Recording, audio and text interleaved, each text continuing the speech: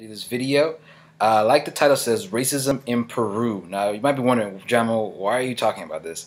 The reason why, to be honest, is because somebody asked me on my old video about living in Peru.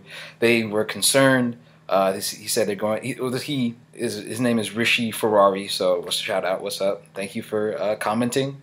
Anybody else, please feel free to comment.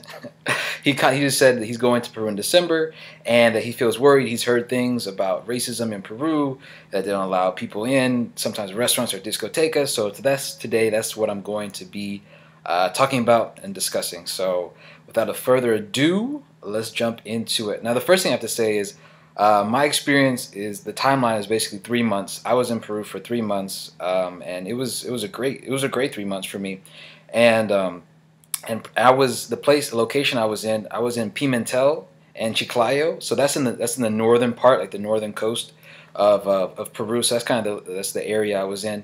And to answer that question, is there racism in Peru? From my experience, I would have to say no. No, I didn't experience anything. I had a great time there. Like I said, when I went to restaurants with the group of people that I was with, I never experienced it. Sometimes we go to fancy restaurants, and I never experienced a bad look or people kind of are asking me kind of weird questions or anything like that. No, and when I went to discotecas, I paid my cash and I got in.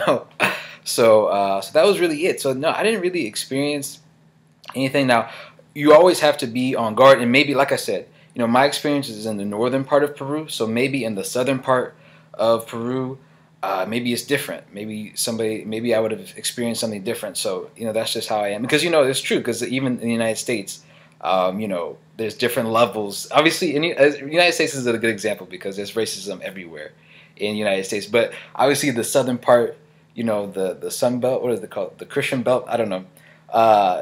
Georgia, Alabama, racism manifests itself much stronger, I think, than in some other parts, But so maybe in Peru it's like that. Maybe in the southern part there's more racism and more manifestations of that. But for me and my personal experience, I had a great time. I didn't experience any problems with racism or anything like that. And and also, a lot of the Peruvian people, they're not, they don't have the same features and like I do, but a lot of them are brown or even darker skinned than me sometimes. Now with the hair, if you're black and you're trying to get a haircut, for me, my experience, I was there for 3 months and I just went without a haircut because I don't know, because a lot of them have straight hair. A lot of the Peruvians have straight hair, so I was a bit tentative. I was a bit hesitant to try to get a haircut there. So that you have to work out yourself. But other than that, I had a great experience.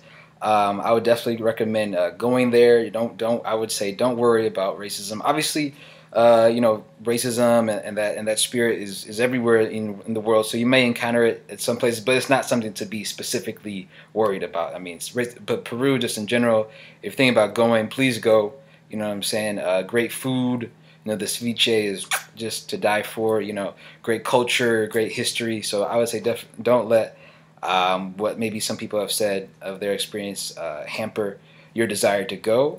And but anyways, if you do have any comments, or maybe you've experienced racism, or you want to talk about how great Peru is, please comment below.